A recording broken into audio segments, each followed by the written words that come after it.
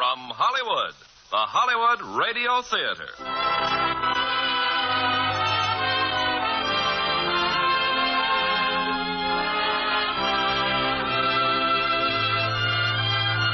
Starring Jane Wyman, Fay Bater, and Frank Lovejoy in the Glass Menagerie. Ladies and gentlemen, your producer, Mr. Irving Cummings. Greetings from Hollywood, ladies and gentlemen.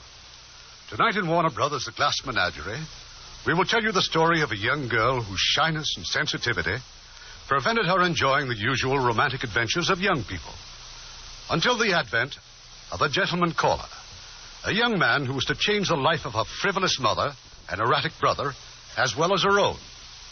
When Charles K. Feldman turned this New York Dramatic Critics Circle Award-winning play into an unforgettable motion picture, Jane Wyman played the lovely but timorous daughter.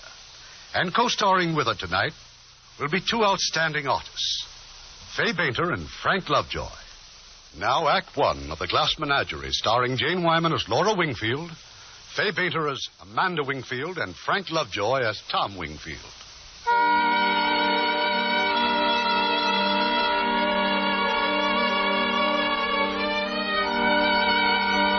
Far out on the Atlantic Ocean, a lonely little freighter butts her way through the murky seas. It's long past midnight. The decks are deserted, except for the young man who stands his watch. These are the quiet hours when a man plays solitaire with a deck of old cards in his heart. He remembers places and people. I remember the city, the washed-out, weary middle of it, and a certain alley, and the grimy brick walls concealing furious and desperate living in the dark and shabby rooms we called our place of residence. It was the light on my sister's collection of glass that first caught my eyes when I woke up in the morning. Little glass animals as fragile as Laura herself. Rise and shine, Laura. Laura, honey, tell that brother of yours to get up. Tom, it's time to get up. It's after 7. Rise and shine. I'll rise, but I won't shine. Tom, apologize to Mother. What for? Well, you made her very angry last night, but if you'll apologize, then she'll start speaking. Her not speaking? That's such a tragedy? Oh, Tom, please. All right. I'll tell her I'm sorry. Laura, honey, didn't I ask you to go to the delicatessen for some butter? Yes, Mother. Well, just 1/4 pound of butter and tell him to charge. Mr. Schultz makes such a terrible face when I say that. And, honey, try to look like a lady on the street. We don't want to imitate our common neighbors, now do we? But I'm not going to meet anyone, Mother. If you take that attitude, Laura, you never will. I watched Laura from the bathroom window, limping down the street, timid, frightened, hoping no one would see her. She'd been like this always. Maybe it was all because of her leg and the limp. I'm not sure. Your breakfast ready. You better get up if you...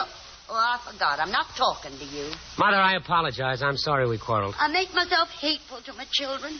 No, you don't. I've had to put up a solitary battle all these years, ever since your father deserted us and went off to see the world. Just promise me one thing, son. Promise me you'll never be a drunkard. I promise I'll never be a drunkard. In these trying times, all we have to cling to is each other. Yes, Mother. Tom, I sent Laura out so I could discuss something with you. Oh?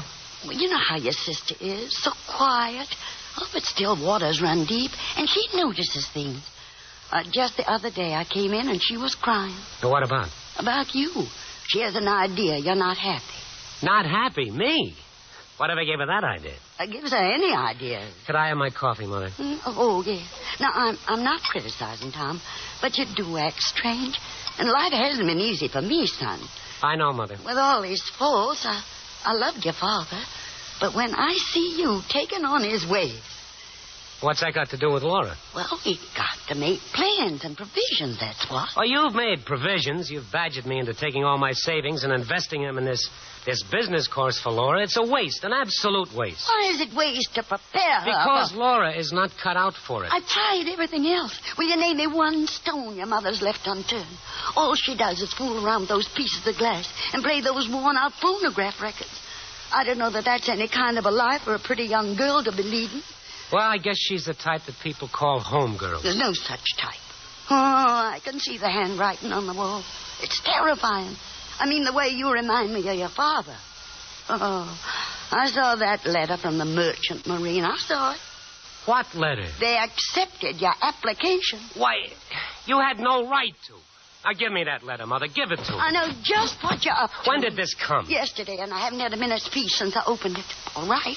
All right, you go. Go whichever way the wind drifts you. But not until there's somebody here to take your place. What are you talking about? Responsibilities. You can go when your sister's married and got a home of her own, and not until then. But you don't think of anything but yourself. Self. Oh, Tom, honey, don't you know of some nice young man who'd come and call on your sister? Mother, are you suggesting that I... Mother? Oh, you should have heard what Mr. Schultz said when I asked him to charge us. Don't you quote that mercenary man to me. I don't want to know what he said now or ever. I was so embarrassed, Mother. Don't you ever get embarrassed, honey. Just you remember that the Wingfields were the first white people to settle on the soil of the state of Mississippi. You said it. Laura, where you going, honey? Well, my glass collection. I haven't dusted it yet. But you'll be late for business college. Yes, Mother. You're right. Now, just a moment, honey. You can't leave the house without money. Here, for lunch and coffee. Thank you. Goodbye, Mother. Tom. Bye. Now, use the streetcar, honey. Our public transportation system should be used liberally. After all, we pay for it out of our taxes. Goodbye, honey. Goodbye, Mother. Well? Well, what, dear? Anything else to tell me this morning? Not a thing. Then I'll go to work. But you will try, won't you, Tom? While you're there, you'll try to find a nice, clean, wholesome boy for your sister. Just take it easy, Mom. See you later. All I ask is of you to try. For Laura, Tom. Find somebody for Laura.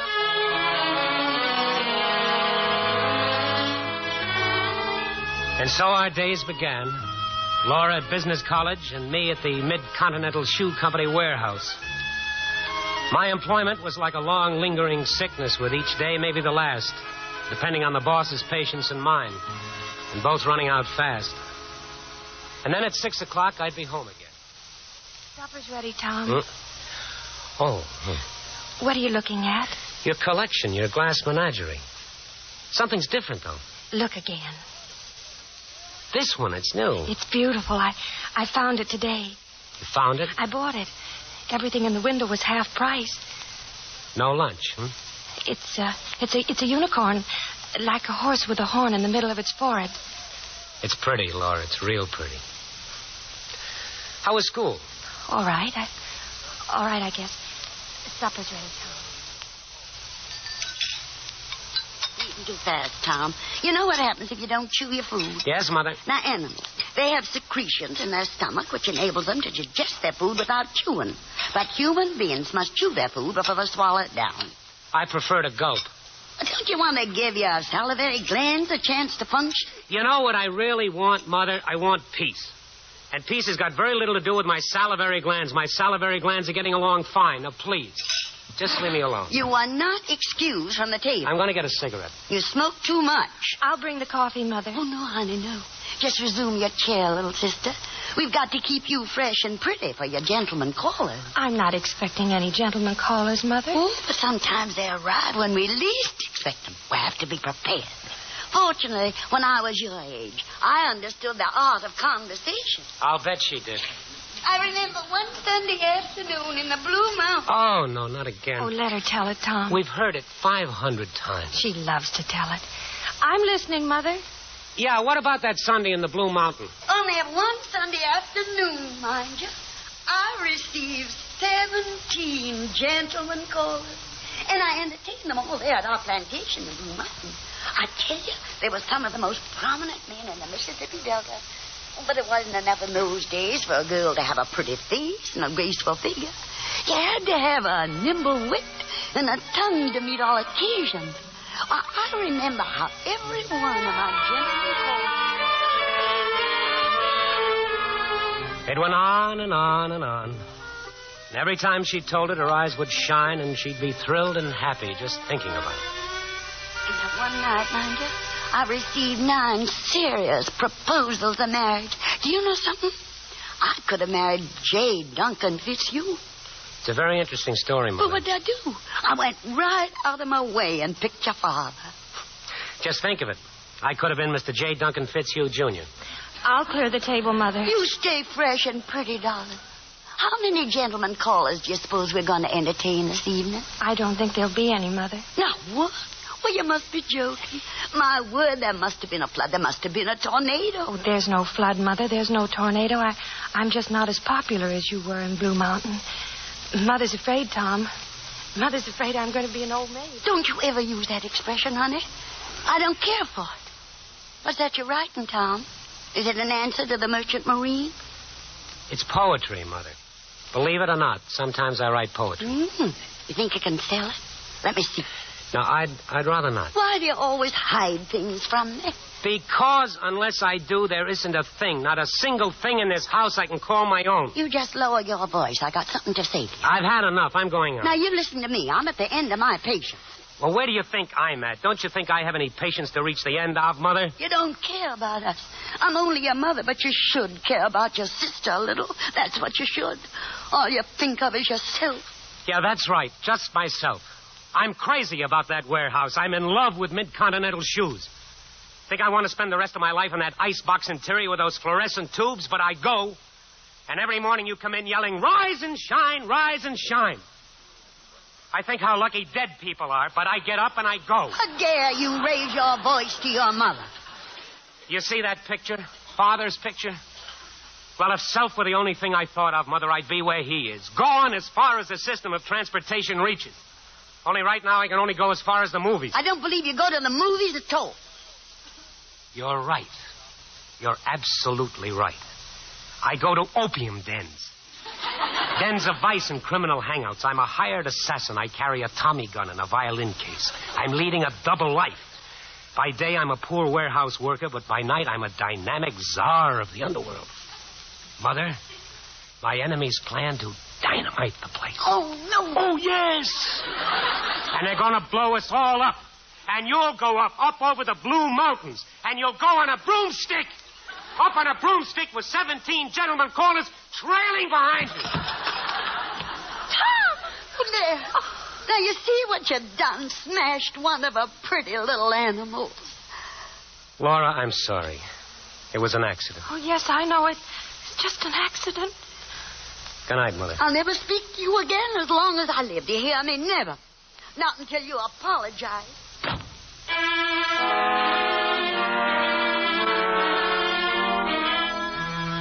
I went to the show, and then I went to a saloon, and I got drunk. Not very drunk, just high. And when I came home, Laura was still up waiting for me. Tom, I was worried. I just went to the movies. I saw everything twice. They had a magician on that stage. Wonderful. It was amazing. He sold souvenirs, and I bought one for you. It's a scarf.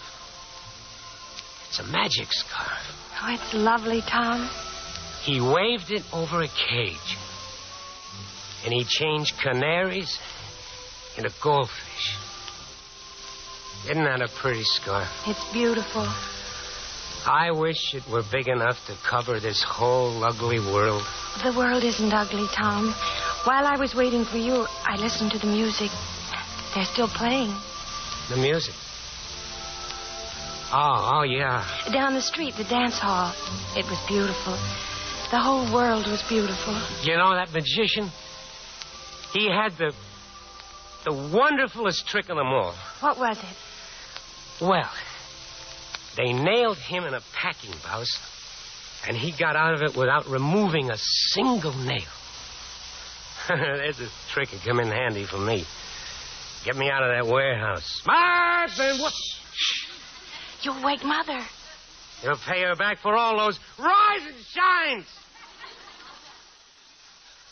Laura, you know it doesn't take much intelligence to get yourself nailed up in a box. But who in the world ever got out of one without removing one single nail? Tom. Look at him there on the wall. You got out, didn't you, Father? You got out all right. Sometime I'm going to buy a medal and I'm going to hang it on that picture frame. My father was a hero. He did an heroic deed. Tom. Mm-hmm. Nothing. Good night, Tom.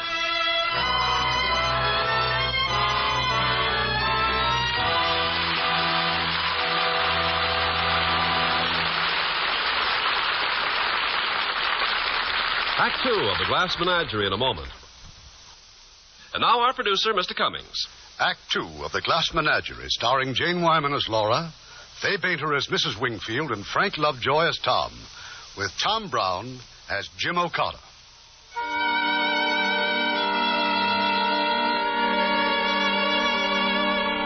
The young man thinks about his past. The young man who stands watch on a scrubby little freighter, 3,000 miles away from the scenes that live so vividly in his memory. Laura never told us about her failure at business college. How one day she simply left her class and limped out of the building and never returned. It was weeks, however, before Mother discovered her. Mother, is anything the matter? Why are you staring at me? I went to business college today to find out how my daughter was getting along. Oh. Yes, oh. I'm sorry, Mother. Why, it isn't the money I care about. It's all my hopes and ambitions for you. Just gone up the spout. Laura, where were you?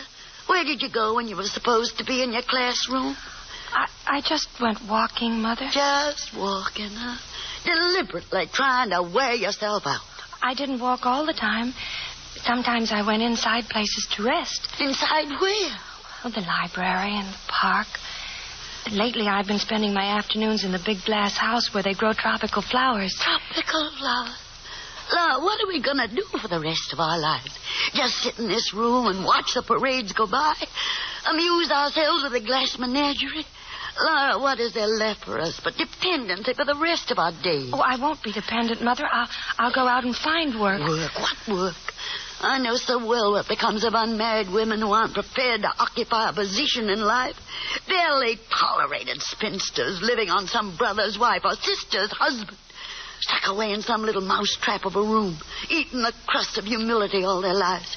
Is that the future we've mapped out for ourselves? Oh, no. Well, I declare it's the only alternative I can think of. Of course, some girls get married. Honey, that's what we're going to do. We're going to get you married. But, Mother, I'm crippled. Don't use that word. How many times I've told you never to use that word? You just have a slight defect, that's all. Hardly noticeable. People have a slight defect, but they cultivate other things to make up for it. They develop charm and vivacity and charm. Girls who aren't cut out for a career in the business world usually end up married to some nice young man. But, Mother, who would want to marry... You're not a cripple. Walk, Laura. Why you walk? I want to see you walk. Walk around this room. Go on, walk. You're not crippled. You're not. You're not.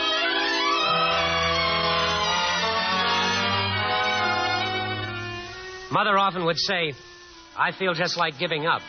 But this was a lie. Giving up was the last idea that would enter her mind.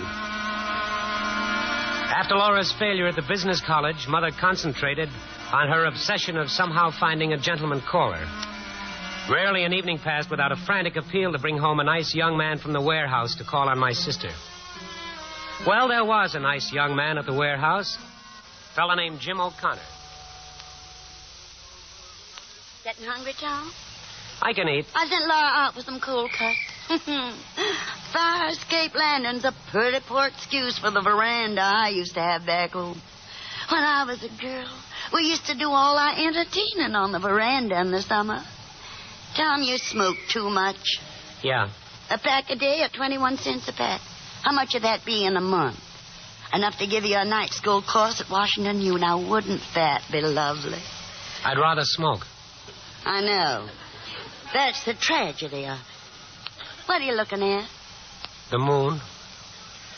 I'm contemplating the rise of the moon over Schultz's delicatessen. Why, so there is a little silver slipper of a moon. Did you make a wish? Uh-huh. I wish for success and happiness for my two precious children. I get so weary wishing that all the time. I thought perhaps you wished for a gentleman caller. Well, whatever gave you that idea? Well, you asked me to bring one home often enough. I never asked. I suggested. Well, I'm going to bring one. I've asked him to come to dinner. Oh, perfectly lovely. It's definite. Yes, very definite. How soon? Well, Friday night soon enough? Friday night? That gives me no time at all. No time for what, Why, Mother? for preparations, of course. You should have phoned me the minute he accepted. But you don't have to make any fuss. He has very simple tastes. And I tell you can't have a gentleman caller in a pigsty. Now, look, if you don't stop this nonsense, I'll tell him not to come. Oh, don't tell me one. People hate broken engagements. Why, they got no place to go. Where'd you meet him? At the warehouse. What's his name, son? Jim O'Connor. O'Connor. Irish. Coming on Friday. Fish. Does he drink? No, Mother, not that I know of. Nothing I want less for my daughter than a man who drinks.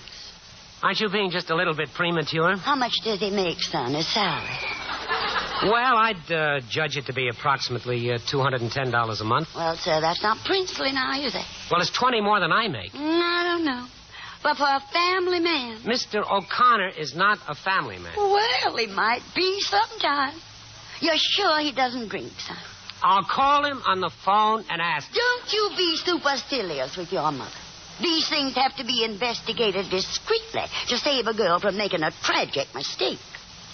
How did you happen to make such a tragic mistake, Mother? Why, that innocent look on your father's face had everybody fooled. I declare that man could charm the tail feathers off a jaybird.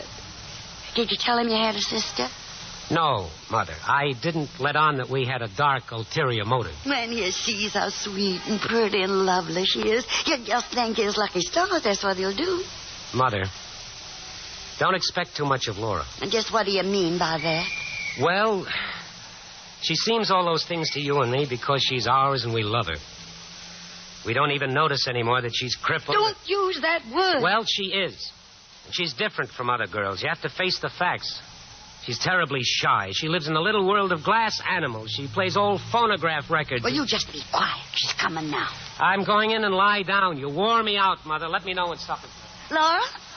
Hey, honey, I got news. I got the best news ever. I've got the cold cuts, Mother. I'm sorry I took so long, but the store was Oh, closed. now you just come up and step for a minute. Laura, honey, come Friday night, we're to have a gentleman caller.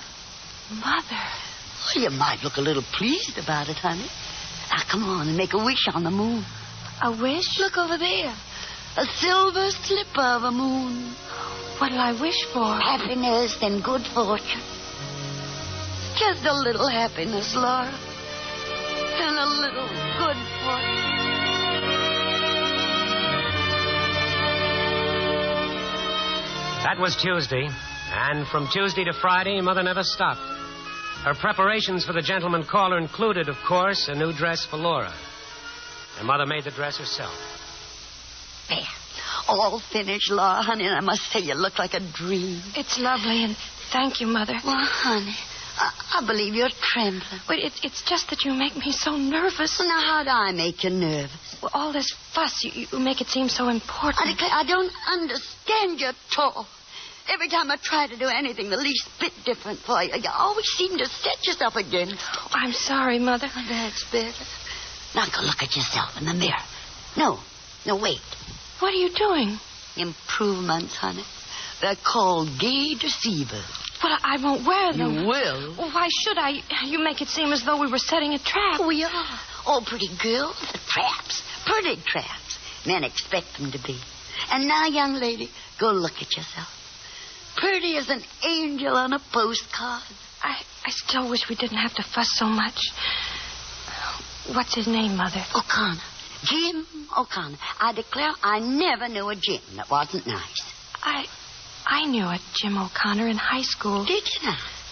If it's the same one, you'll have to excuse me. I won't come to the table. Won't come to the table? What nonsense is this? Whether it's him or not, you won't be excused from this particular table. I have to be. I am not going to humor your silliness, Laura. I've had just about enough from you and your brother both. Now, honey, you just compose yourself and let them in when they arrive. Please don't make me open the door. Why, you'll be in the kitchen busy making the dressing for the salmon. All this silliness over one gentleman caller. What would you do if there were 17?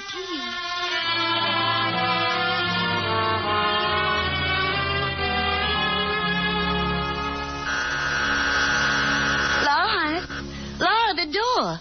Tom must have forgotten his key. Mother, please. You go to the door. Why have you chosen this moment to lose your mind? Oh, please, Mother, please. I can't. I'm sick. Just a second, Tom, honey. Laura Wingfield, you march right to that door and let them in. Now do as I tell you.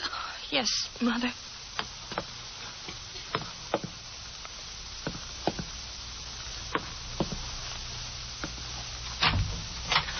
Well, hello, Laura. This is Jim. Jim, this is my sister, Laura. Oh, I didn't know you had a sister. Well, pleased to meet you. How do you do? Hey, your hands are cold, Laura. Yes, I've been playing the Victrola. Excuse me. What's the matter? Oh, Laura? Oh, she's very shy. Oh, shy, huh? Hey, you never mentioned you had a sister. Tom? Yes, Mother? Is that you and Mr. O'Connor? Yes, Mother. Now, you just make yourselves comfortable. Ask Mr. O'Connor if he'd like to wash his hands. Oh, well, thanks, but I took care of that at the warehouse. Hey, who's that? The fancy photograph. Oh, that's my father.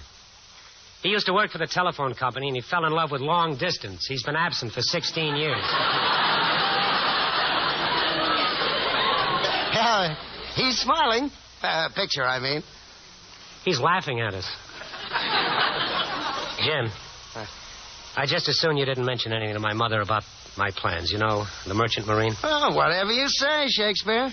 I paid my dues this month instead of the light bill. Oh, you'll be sorry when they turn the lights off. I won't be here. How could you do a thing like that? Take it easy. Here's my mother. Good evening, gentlemen. Why, Mother, you look so pretty. Thank you, son. But I wish you'd look pleasant when you're going to say something pleasant so I could expect it.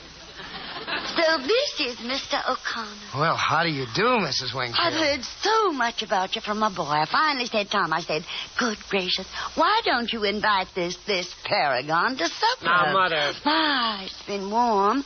I do hope the rain's going to cool things off. Oh, I think it will. Supper about ready, Mother? Then our sister. You just tell her that you two big, hungry men are waiting for her. You met Laura, Mr. O'Connor. Oh, yes, ma'am. She's very pretty. Oh, yes, ma'am. She's domesticated, too.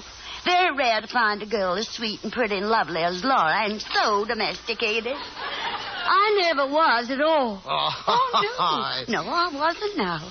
I never could make a thing but an angel food cake. But then, of course, in the South, we had so many servants. Gone. All vestige of gracious living just gone completely. Well, yeah. It's, I mean... I just wasn't prepared for what the future dealt me, Mr. O'Connor. Yes. I married a man who worked for the telephone company. He fell in love with long distance. Yes, I know. Tom He started to travel and just kept on traveling. Looks like supper's on the table, Mother. Is it? Oh, where's sister? Well, Laura isn't feeling well. She thinks she better not come to the table. What nonsense. Laura, honey, we can't be seated until you come to the table. Yes, Mother. This is your place, Mr. Connor, next to Laura's. Laura, honey, you're keeping us waiting. Mother, Laura, your arm's thick. Oh, I'm so sorry. Tom, take your sister into the living room. You go in and rest yourself on the sofa, honey. Standing over a hot stove, Mr. Connor, made her sick. Oh? She's normally such a healthy girl. I told her it was too warm this evening. This rain ought to make things fresh and cool. Oh, yeah. She'll be all right, Mother. Well, I think we may have grace now. Tom, honey, say grace. Say what? Son, what do we usually do before we eat a meal? Argue. That's not a bit comical, Tom. I'm sorry. For that which we are about to receive, we thank thee, O Lord. Amen. Amen. Oh, my goodness. Now, what's happened to the electric light? Oh, they've gone out. Yeah. What do you suppose has happened, Tom? Well, I declare. Where was Moses when the lights went out? What? You know the answer to that one, Mr. O'Connor? I heard it once, but it wasn't very nice. Well, now, it appears we'll have to dine by candlelight. Well, that's fine with me. That's because you're romantic, Mr. O'Connor. I'll go fetch the candle. Mother knew why the lights went out, but a little matter like an unpaid electricity bill wasn't going to spoil her plans. After dinner, she assigned me to help her with the dishes. And as for Jim... Lloyd's all by herself in the parlor, Mr. O'Connor. Why don't you just go in and keep her company? Oh, sure, I'd like to. All right. Oh, hello, Laura. Hello? Feeling better? Yes, thank you. Where'll I put the candle? Oh, anywhere. How's this? That's fine. Oh, but now I can't see you. You're way over there. I can see you. Yeah, but that's not fair. I'll just have to come over there to you.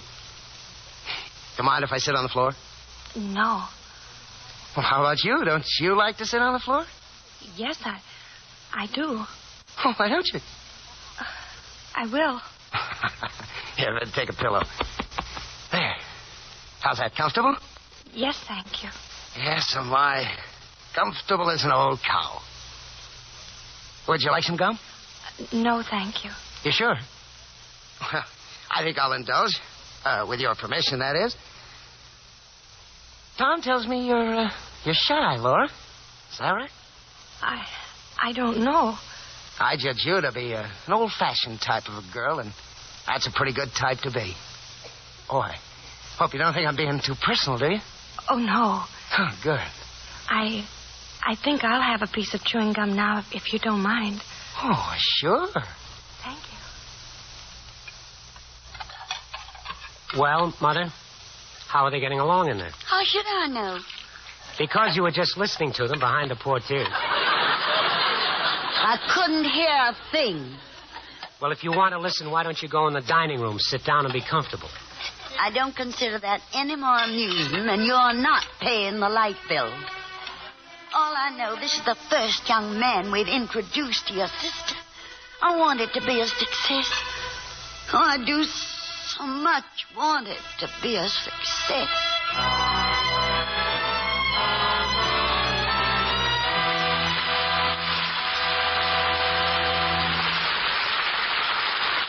We'll hear Act 3 of the Glass Menagerie shortly.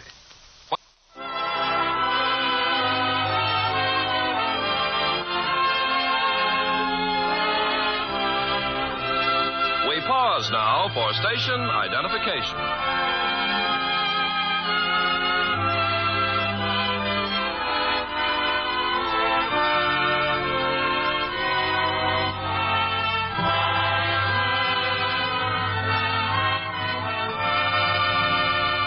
The curtain rises on Act 3 of the Glass Menagerie, starring Jane Wyman as Laura, Fay Bainter as Mrs. Wingfield, and Frank Lovejoy as Tom, with Tom Brown as Jim O'Connor.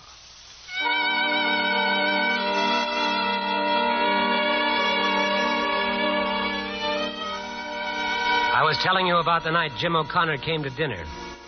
The night the lights went out because I hadn't paid the bill. And how Jim and Laura were talking there in the living room. You know, Laura, I've an idea I've seen you before. Why, as soon as you opened the door, it seemed like I was just about to remember your name, only... Only what? Well, the name I started to call you wasn't a name at all, so I didn't. The name, was it Blue Roses? Blue Roses? My gosh, yes, Blue Roses. Why, I didn't even connect you with high school, but that's where it was, high school. Say, how'd I ever get to call you Blue Roses? I was absent from school for a while with paralysis. And when I came back, you asked me what was the matter. You thought I said Blue Roses. Oh, yeah. You know, this is sure funny. Yes, it is. Yeah, sure. You were the girl who was always late. It was very hard for me to get up the stairs. I had a brace on my leg then, and it clumped so loud. I never heard any clumping. Oh, to me, it sounded like thunder. I used to have to go clumping up the aisle while everyone was watching because my desk was on the far side. You shouldn't have been so self-conscious. Oh, I know, but I was. So that's why you sort of stuck by yourself, huh? Well, I've never had much luck making friends. You know, Laura, people aren't so dreadful when you get to know them. Everybody's got problems. Oh, there are lots of people just as disappointed as you are. Well, take me, for instance. You? Are you disappointed? Well, I sure thought that by now I'd be further along in the world than I am. Do you remember that wonderful write-up I had in the school yearbook? Oh, yes. And you were so popular. Everybody liked you. Including you? Yes, I did, too. How is Emily Meisenbach getting along, Jim? That knothead? Well, why do you call her that? Well, that's what she was. You mean you're not going with her anymore? Why, I've never even seen her. But it said in the personal section that you were engaged. I know. But I wasn't impressed by that propaganda. It wasn't true. Only in Emily's optimistic opinion. Oh, but Emily was so pretty, and she always seemed to...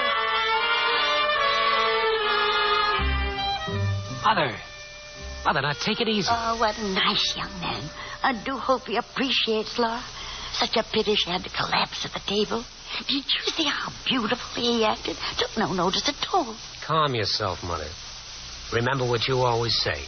Possess your soul in patience. Lord, in me, the things you remember. Now, shush. I want to listen. Did you finish high school, Laura? No, I didn't go back. Well, what have you done since? Well, I took a business course at business college. Uh-huh. How'd that work out? I couldn't keep up with the others, so I dropped out. You know what I judge to be the trouble with you? Inferiority complex. I know. I had it, too. You didn't? Yes, sir. A lack of confidence in yourself. Oh. Yeah, for instance, that clumping you thought was so awful in high school, you see what it did? You gave up an education all because of a little clump which is, well, practically non-existent. Oh, but that's not true. You've seen me walk. And you know what my strong advice is to you? Think of yourself as superior in some way. Now, just look around you. Now, isn't there something you're more interested in superior in than anything else? Well, I do have my glass collection. Glass? What kind is it? Little ornaments. Animals, mostly. Oh. They're right in back of you on the table. Huh? Oh, yeah. Here's an example of one if you'd like to see it. Oh, sure.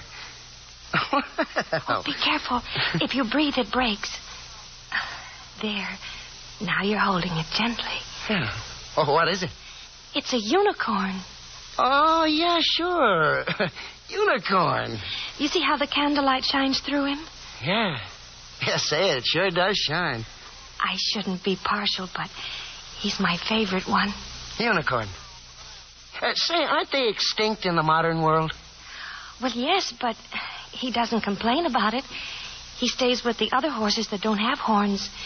They seem to get along very nicely together. How do you know? Well, I haven't heard any arguments among them. Well, it's a pretty good sign. Let's see if it stopped raining, huh? Well, looks to me like it stopped. Okay if I open the window? I wish you would. The air's nice after a rain. Music.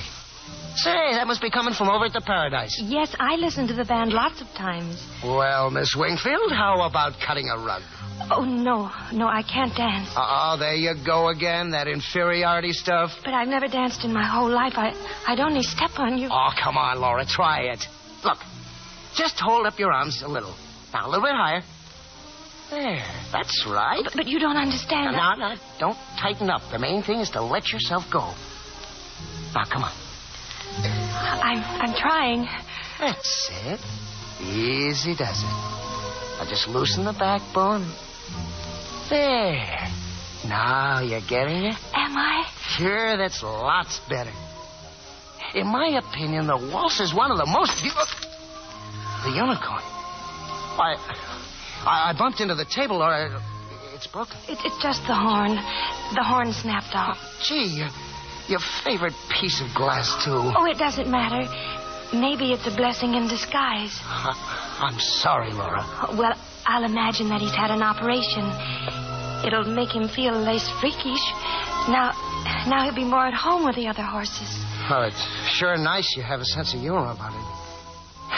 Say, how about us going dancing at the Paradise? Oh, no. Yeah, well, why not? Well, I've never been there. Well, it's all the more reason you should go. No, I couldn't. Oh, there you go again. Oh, Laura, you're going to have confidence in yourself, and I'm going to give it to you. But what about Mother and Tom? Oh, I'll take care of that. Oh, Mrs. Wingfield. Mr. O'Connor, did you call?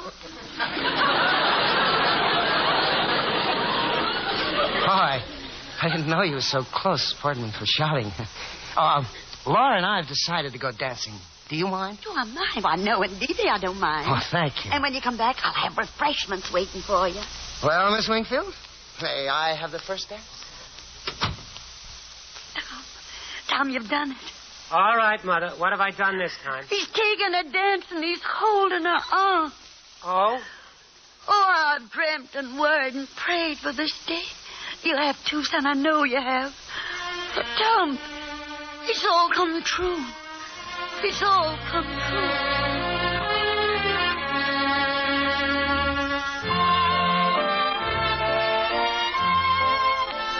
Well, this is it, Laura. Now you know what it's like in here. Well, shall we dance? Well, couldn't we wait a little while? Oh, it's another waltz. Well, all right. We'll show them how easy does it. That's it. See, that's good. Having fun? Sure you are. Hey, what's the matter? You got tears in your eyes. Oh, no. It's just smoke. Cigarette smoke. I like the way you smile with your eyes. Doesn't everybody? Oh, no, not at all. Most people just smile with their lips. Doesn't mean a thing. Oh, you're doing great, Laura. Do you think we ought to rest for a while? All right, Jim.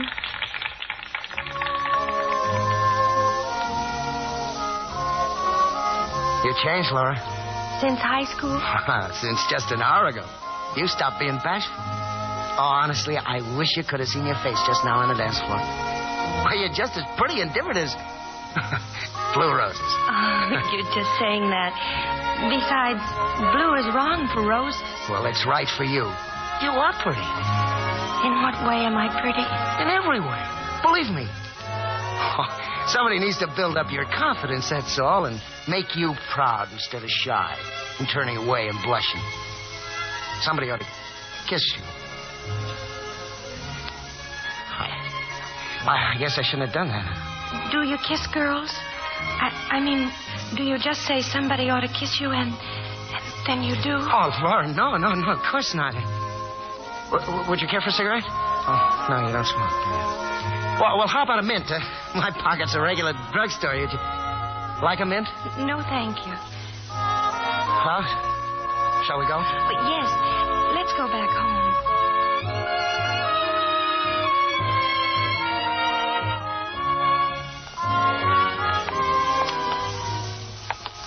You know, Laura, if I had a sister like you, I'd do the same thing as Tom. What's that? The same as Tom? Well, I'd bring fellas home to meet you, the type to appreciate you. Only Tom made a mistake about me. A mistake? Well, yeah, you see, I can't take your phone number, and I can't call you up next week and ask you for a date. I just thought I'd better explain in case you misunderstood and I hurt your feelings. I'm glad you told me. Love, that you, honey? Yes, Mother. I'll be right in with something cool to drink. You won't call again? I can't, Laura. I'm going steady with a girl named Betty. Oh. Yeah. I met her last summer on a moonlight boat trip up on the river on the steamer Majestic. You know, being in love has made a new man of me. Well, anyway, Betty's aunt took sick, and, Betty had to go to Centralia, so when Tom asked me to dinner, Now, I've made you children some nice liquid refreshment. Do you know that song about lemonade, Mr. O'Connor? Lemonade, lemonade, made in the shade, stirred with a spade, good enough for any old maid. No, I never heard it, Miss Wingfield. Oh. Why are you so serious, Laura? Oh, we were just having a serious conversation. Well, I know my place when young people are having a serious conversation. Oh, don't go, Mrs. Wingfield. You see, I've got to be leaving. Leaving? Well, you must be joking. It's only the shank of the evening. Well, you know how it is. You mean you're a young working man and have to keep working man's hours? Well, it's not work, ma'am. It's Betty. Betty? Yeah, she's the girl I go steady with. Oh. Is it serious? Well, we're gonna be married the second Sunday in June. Oh. How nice. Well, it's been a wonderful evening, Mrs. Wingfield, and I guess this is what they mean by Southern hospitality. It was nothing. It was nothing at all. Yeah, I promised Betty I'd pick her up at the Wabash Depot, and some women are pretty upset if you keep them waiting. I know all about the tyranny of women. Goodbye, Mr. O'Connor. I wish you happiness and good fortune. Oh, thank you. You wishing that, too, don't you, Laura? Yes, I do. Well, thanks again, Mrs. Wingfield. So long, Shakespeare. Goodbye, Laura. Don't forget the good advice I gave you. Here. Yeah. Well, what are you doing that for? I want you to have him, the unicorn, as a souvenir. Laura, I'm going to treasure this. And sometime, if you and Betty have a free evening, we'd like for you to visit us. Thank you, Laura. Why are you smiling as though something good had happened? I've had a lovely evening, Mother. It makes you happy when I entertain a man who's already engaged to another girl. But, Mother, I danced tonight. I danced for the first time. I'm so glad I saw Jim. And where's Jim now? Hightailing it down to the Wabash Depot to pick up Betty. Tom! Yes, Mother. Oh, the gentleman caller going already? That was a fine joke you played on her. How do you mean? You merely forgot to mention that Mr. O'Connor was engaged to be married. Jim's engaged? So he just informed us. Well, I didn't know You that. don't know anything. You live in a dream. You manufacture illusions. Laura, believe me, I didn't realize. I believe you, Tom. You had us make fools of ourselves. The effort, the preparation, the expense, all for what? Mother, it isn't Tom's fault. I just don't understand either. I've never understood my children. And as for you, young man, you're going to make up for what you've done to your sister. Where you going? I'm going out. That's right. Don't let me interfere with your selfish pleasures. You know, the more you shout to me about my selfishness, the quicker I'll go. And it won't be to the movies. I don't care where you go. Walk out just the way your father did. We'll manage without you. I'm strong enough to take care of Laura. You go to the moon, you selfish dreamer. Tom, wait. Forgive me, Laura. Forgive you for what? Well, for running away and leaving you behind. I understand, Tom. Do what you've always wanted to do.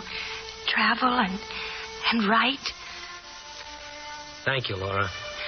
Where will you go, Tom? Oh, far away. To the moon, maybe. Goodbye, Tom.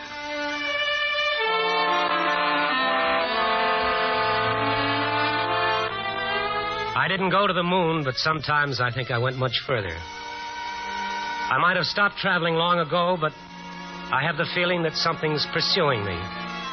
It comes on me unawares. It takes me by surprise.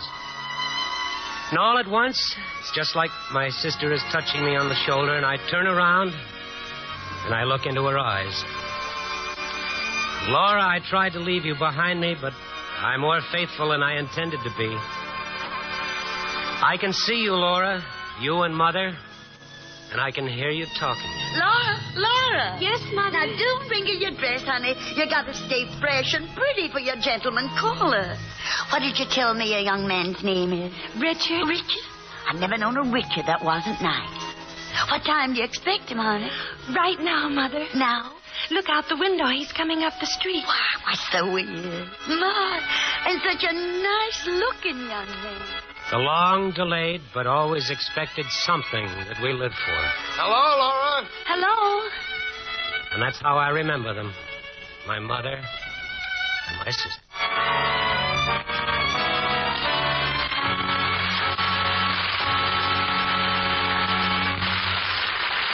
Our stars will return in a moment. Now, Mr. Cummings with our stars. And here they are, stepping forward to receive your applause. Jane Wyman, Fay Bader, Frank Lovejoy, and Tom Brown. How about the play for next week, Irving? Next week, we really have a spine-chilling drama. One that'll keep you in constant suspense. The dramatic story of a woman who has only a few hours in which to save her husband's life. But she spends those hours in the hands of a desperate stranger. It's Metro-Goldwyn-Mayer's thrilling picture, Jeopardy. And starring in their original roles will be handsome and talented Barry Sullivan. And one of the finest actresses of the screen, Barbara Stanwyck. That will be an exciting evening. And good night. Good night. Good night. You gave us a wonderful evening.